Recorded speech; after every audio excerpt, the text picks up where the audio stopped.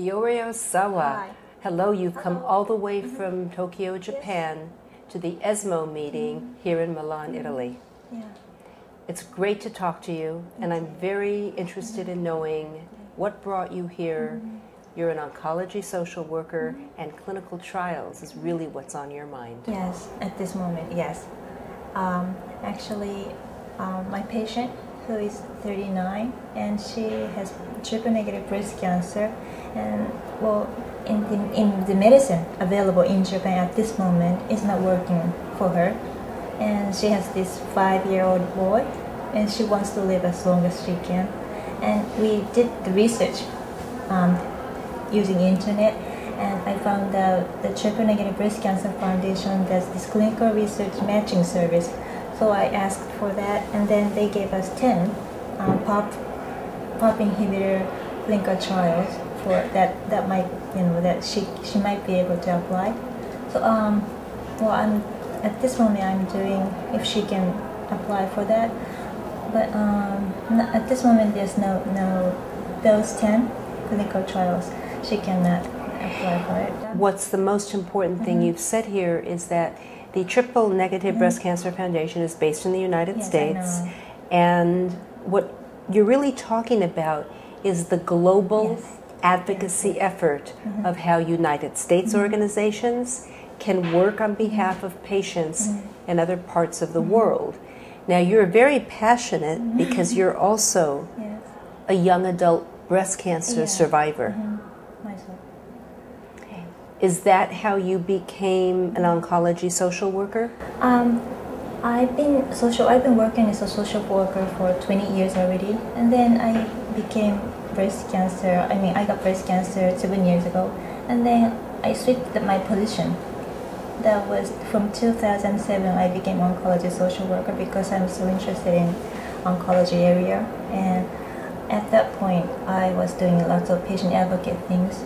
In Japan, are people open about their diagnosis? If someone has cancer, will they talk about it, or is there a lot of social stigma? Lots of social stigma, and quite many people think if I say I have a cancer, many people think that I might die in few months or few years or so. So if one gets diagnosed with cancer in Japan, will they keep it a secret?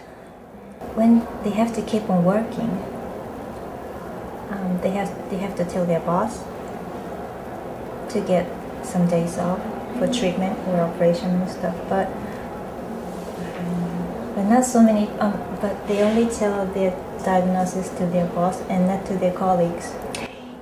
What is the health insurance situation in Japan? Okay, everybody has this national health insurance in Japan, so everybody can receive the same kind of treatment in Japan. Not like United States.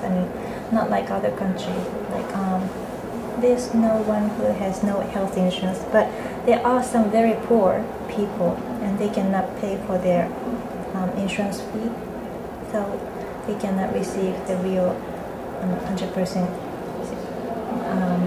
insurance. Are women doing breast self-exam in Japan? Are women taught to examine their breasts? The number of women who has an interest for self-examination is increasing, I guess. Is there education from the government, healthcare, to teach people about cancer? Oh, not from government. From each NPO, and those people do it. How long has the patient advocacy movement been active in Japan, do you think? Very active, only past 5 years, I guess. Before that, it was quite difficult to say that we had cancer, so there was almost no survivorship or patient advocate, so they have to hide their diagnosis.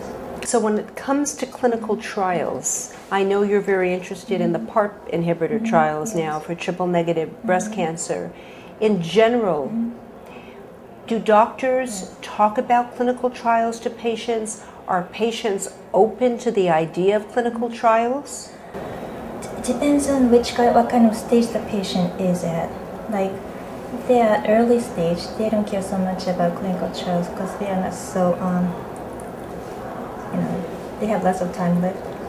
But those like metastatic patients has very positive impression about clinical trials because they have this there's a chance that they might receive the best possible treatment at that point, and that's only available through clinical trials, not through basic evidence-based.